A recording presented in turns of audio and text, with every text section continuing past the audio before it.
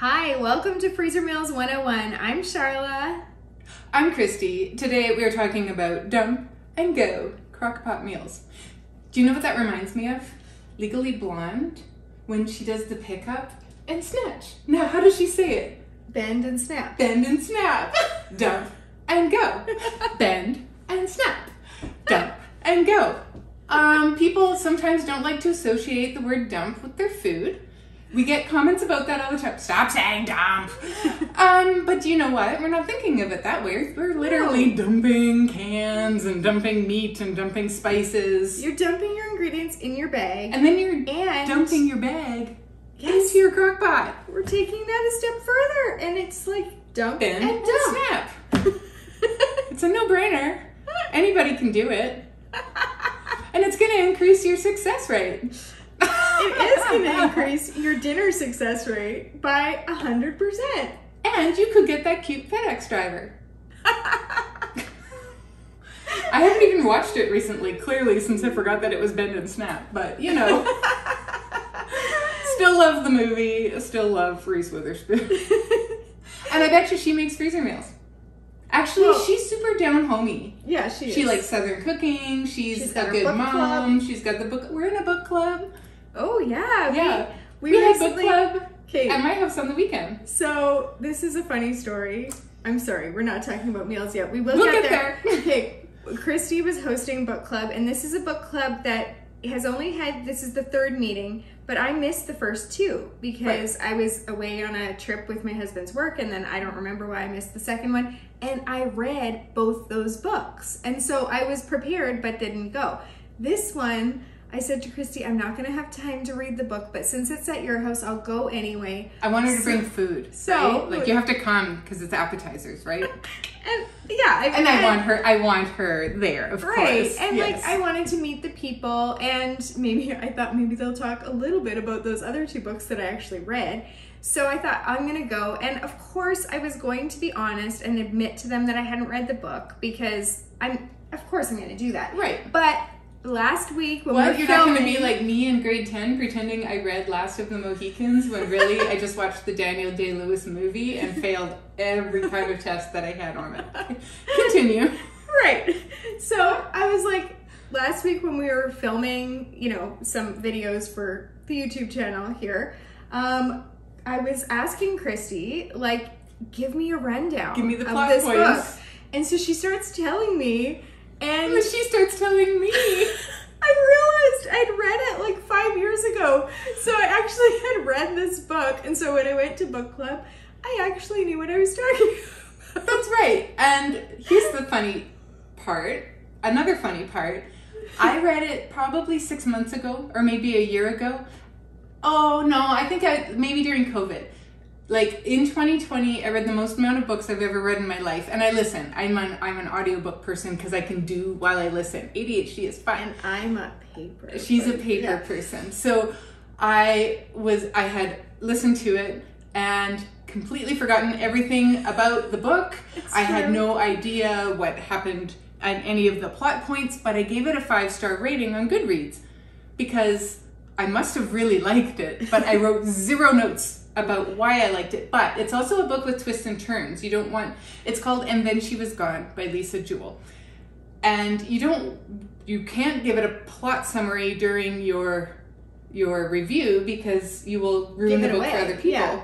And so there's not a lot about the book in Goodreads unless you are into spoilers. And so as I'm reading this, I'm like, and we have a Facebook group for the book club, and I'm like, guys, I did not see this coming. I can't believe this happened, and I've read this book before. I remembered more from reading it 5 years ago than she remembered from reading it like a year or two ago. Like, I don't even know. So it was a good time. And what's funny is we picked that book to death, and I'm not sure anybody actually really enjoyed it by the time we were done. No, but it was twisty. It was twisty, and there were a few plot holes, but we also We dug through them a little bit too and decided why maybe the author had written it that way, and it was a really good book club. It was enjoyable. It was fun. It was fun. Okay, now we will get to the first recipe because I know you've had to listen about books and you didn't come here to listen about books. You came to listen about meals. If you have books in your book club, and if you're in a book club, we want to know because we're both readers and we like books. Yeah, you can let us know. We can have a book club one day if you want. You know, we're not Oprah, but we could have like a Reese Witherspoon 101 book club. It would all be cookbooks. Is pineapple teriyaki chicken. What I love about this meal is that it's got your vegetables, fruit, because pineapple's fruit, and your protein all in there. And so really, you just put some rice on and you have a full meal. So in your large freezer bag, you're just going to dump 4 boneless, skinless chicken breasts that have been cubed, some teriyaki sauce, water, brown sugar, garlic that's minced. We like to use the garlic from a jar because it's pre-minced and it just saves us some time. Some carrots that are peeled and roughly chopped, a can of pineapple chunks that's been drained, a red bell pepper that's chopped, a green bell pepper that's chopped, and a can of drained sliced water chestnuts. Do you see how you have like all of the ingredients, and there's so many bright colors and there's so many different flavors, and you're getting all these vitamins, and it's just so good. Anyway, you're going to squish that all together in your bag to mix it up, and then you're gonna take the excess air out of the bag because when you're freezer cooking, you never wanna have air in your bag because air causes your freezer burn. So you're gonna seal that up and put it in the freezer until you're ready to cook it. On the day that you wanna cook this, you just thaw it, and you're gonna take it and dump that bag, just dump the contents, not the actual bag, but the contents of the bag into your slow cooker, and you're gonna slow cook that for 3 to 4 hours, and dinner is totally done. Now, if you prefer, you can cook it in the oven, and that would be you dump it into the casserole. I'm overdoing the word dump, am I not? Anyway, that's what we're here for. The dump and go meals. And so either way, you want to probably serve this over rice or cauliflower rice if that's your jam. And there you go. So this next one is pretty similar to that in that we are going to dump it into the bag and then we're dumping it into the slow cooker. I think you're going to see the theme here.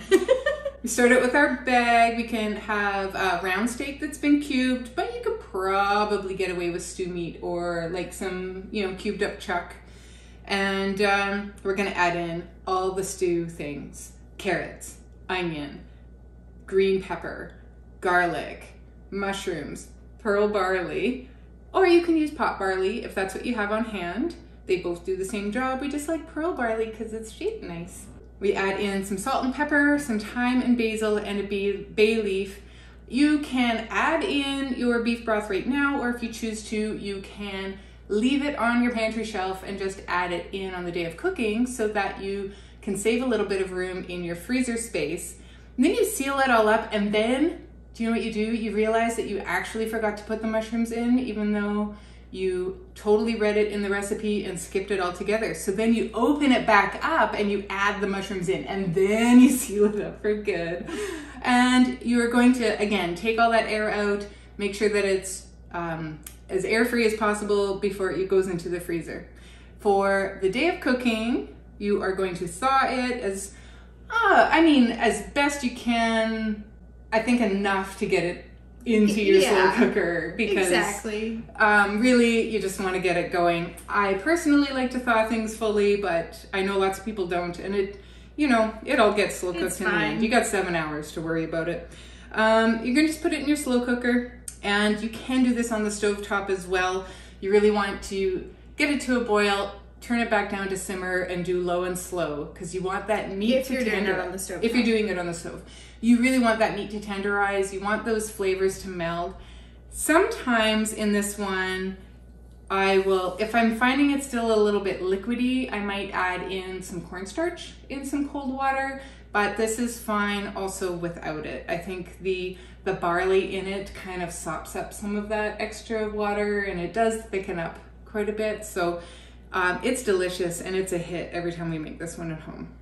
This next recipe is our beef curry. It is so fast to put together because you're using beef stir-fry strips, and you can find those already cut at your butcher or in your grocery department. You're just gonna throw that into your large freezer bag, some chopped onion, some diced red and yellow pepper. You can also do your red and yellow pepper sliced if you prefer. It works both ways. And then a can of diced tomatoes, some curry paste, a little bit of sugar just to take out the acidity from the tomatoes, and some heavy cream. You're gonna squish that all together in your bag, get your air out, seal it, freeze it. On the day you go to cook this, you of course thaw it, or thaw it well enough to be able to dump it into your slow cooker, and you're just going to cook that for 4 to 6 hours on low. You can also stir fry this in a skillet if you prefer. So it's a really versatile one. So you can serve this on the side of or on top of rice, or something that my kids like to do is wrap it in flour tortillas. Oh, that would be like having it with naan. Yeah. That would be good. Oh, or you could totally do it with naan. You could totally do it with naan. Yes, wrap it in flour tortillas is a great way to go with this. And at our house, we would also add possibly potatoes into the mix because we are a real potato household. I've been very clear about this, that we eat a lot of potatoes at our house. This actually would go really nicely on top of mashed potatoes or just aside boiled potatoes. Boiled potatoes are like God's gift to starch. It's just the best thing. A little bit of salt and butter, primo. You can tell she grew up on a farm. I grew up with a huge garden. My husband, I haven't had a garden in a few years. Yesterday, he's like, what would you think about like just one row of potatoes, he said. And I'm like, get at it. You go, I'll buy them, I'll plant them, you harvest them, you store them. It's a lot of work. And what is it? The little red hen who does, I'll bake the bread, and not I, said the cat, and not I, said sometimes I live like that at my house where nobody really wants to like do the work, but they sure want to eat the potatoes. Reap the rewards. They want to reap the rewards, and so I give them the option. I'm like, you go right ahead and plant some potatoes. They can be your potatoes. That's just fine. There is something special about homegrown potatoes. This next recipe is pizza casserole. Pizza casserole has been in our lives forever. This is a total dump and go because you can dump it into the bag, obviously, but you can dump it into your slow cooker. You can do this on the stove. You can do this in your microwave because really everything that's going into this is cooked or just needs to come to temperature with the exception of the pasta. Right. So, okay, so it's dump, make your pasta and go. Okay? Yes. It's dump, make your pasta and go. That's true. It's okay, we have an extra step in there because really it's so easy and it's so kid-friendly, you're gonna love it. Okay, so I have to tell you something about Tell me about this recipe. We recently, it's not that recent anymore, it's like over a month ago, but we did a big mega meal session where we'll put a link up there. We made 140 freezer meals. Right on the nose. Plus one side dish. Plus one side dish. Anyway. They count. They sort of For a girl who does not like math, she sure likes to count. I get so motivated counting the freezer meals. It's true. But anyway. I'm like, just let this be over. Go on. So in the pizza casserole, we made 4, because when we do the mega sessions, we usually make 4 of everything.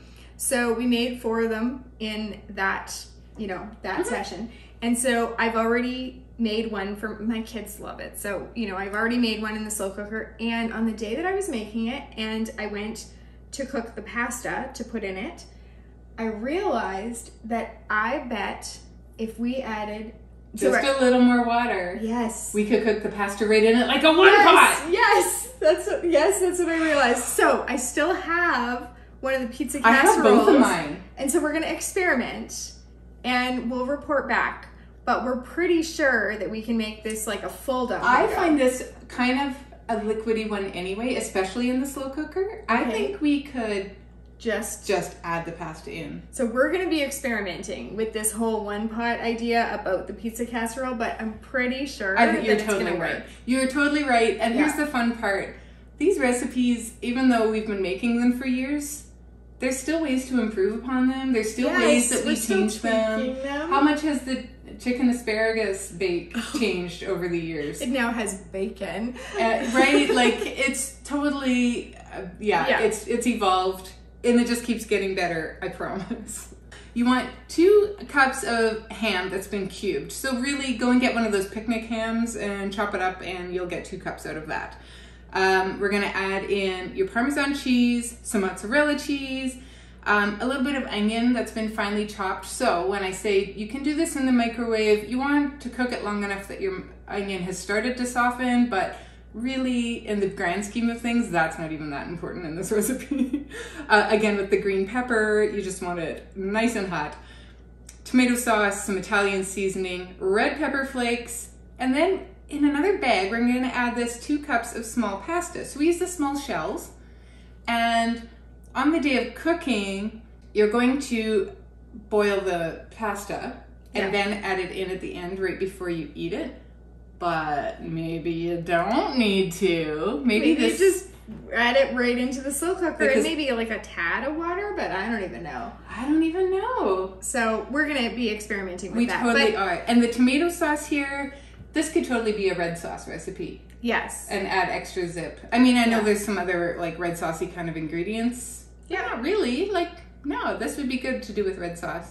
And you can do it any way that you need to do it to get it hot and on your plate or in a bowl. Your kids will love it. Somebody also suggested to do Italian ground sausage instead of the ham. Oh, you could totally do that. And I might try that one of these times just to change it up a little bit. It's pizza casserole. What can't you put in a pizza? Totally. You could throw some black olives in here, like whatever you like with your the pizza black flavors. Olives? Yeah, I would. Yeah. So with this pizza casserole, we're going to put the link in the description below. Actually, all of these recipes except this next one that I'm going to tell you are right on the website. Yeah, so you can find them in the description below. This next one is only in our Freezer Meals 101 club. Try these. Like, see how easy it is to just dump them in your bag and then have your bag in the freezer and then dump it in the crock pot and not have to worry about dinner. It's gonna save you time. It's gonna save you so much money because you can buy things in bulk. You're not hitting the delivery app. You're not, no drive-thrus. Let's skip the dishes. I've never heard of it. You don't have those vegetables or good intentions going moldy in your crispers, right. like all the things, right? But it also saves you all that mental space. Oh, totally. So this next one, which is the only one that's only available in the club, but it is tortellini soup. And this is another one I've been making forever. Like forever. So in your large freezer bag, you're going to put a chopped onion, some pasta sauce, minced garlic. Again, we're just using it from the jar. Italian seasoning, chili flakes, some mixed vegetables that are frozen. What I really like about this is that you can use any combination of frozen vegetables that you want. So you can use, like, I like this one that has mushrooms, and I think it's a California blend is what it's called, but you can use the stir-fry blends. You can use the really, like, more basic, the old school with the corn, carrots and peas. Yeah.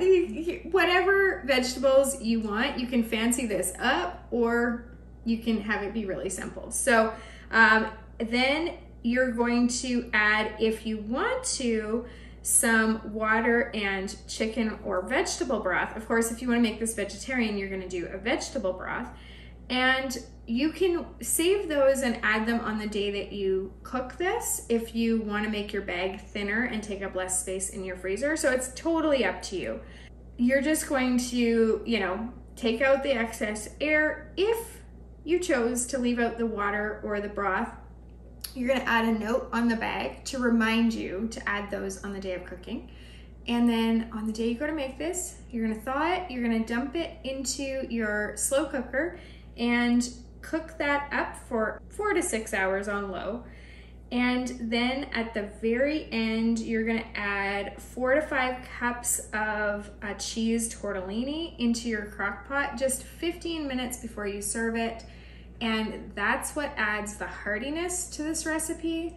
It's a really good one for like a cold, rainy day, or like it's just a hearty. Or if you want to feed a crowd, because it ends up being quite big. Like that is 2 pounds of tortellini you're putting in. We like the Costco ones because it's got the 3 cheese tortellini, and they come in packs of 3. So when we are doing a mega session, we'll often buy 2 of those 3 packs and make 6 of these. So we each get to go home with 2. Or we'll find, we have lots of tortellini recipes. We have lots of things to do with tortellini because it's so easy and it's fresh pasta, so it cooks fast. Yeah. So we do use it quite a bit, but this is so good. I will caution you.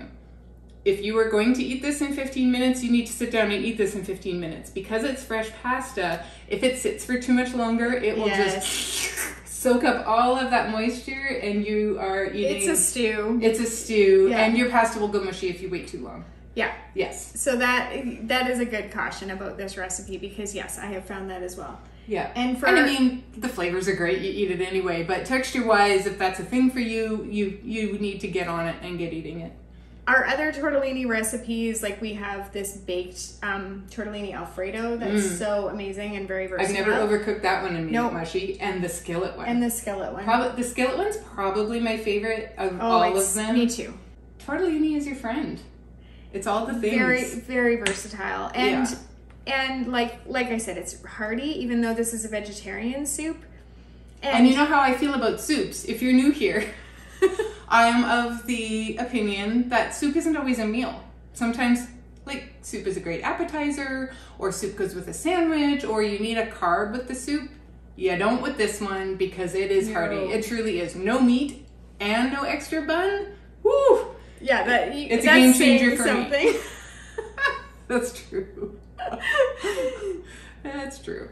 So we have made 5 super versatile meals, because with these dump and go, we wanted to give you a lot of versatility and just show you what's possible. Yes. So we've got chicken, we've got vegetarian, we've got beef, we've got ham. That's right. We've got it all. We've got it all, and it's minimal prep. Yes. Like what? We had to chop a couple of onions and carrots and a couple of peppers? Yeah. Minimal prep. The rest, it is dump and go. Snap and bend, or bend and snap. Bend and snap. I'm going to say that for the rest of my day. And go. Join me. Have that in your head with you. Now I'm going to have to watch the movie tonight just to stop. Every time that you're going to take your meal out of your freezer, and then you're going to go to put it in your... You're just going to be like, dump and go. And they're going to hear your voice in their head. Al McPherson approves of this message. It's true. Clearly, Christy has watched that show a few too many times. But is there really too many times to watch Legally Blonde? I don't think so. I don't think so. It's so wholesome. And do you know what else I love? It's so... When she gets dumped, her sorority girls, they love her. They surround her. They lift her up. Yes. There's an opportunity there for a mean girl thing to happen, and it doesn't happen. They build each other up. As women should. I love that. And even the whole bend and snap business. Like, she is showing, Jennifer Coolidge, how much do we love her? And she's, like the whole thing. I just love that movie. It is just girl power, and I showed it to my daughter. Like, I'm going to watch it tonight with her. It's so great. So we're going to put a video right there of some 5 ingredient dump and go recipes. Yes. That you can check out. And thank you for joining us today. We will see you next time. Happy cooking.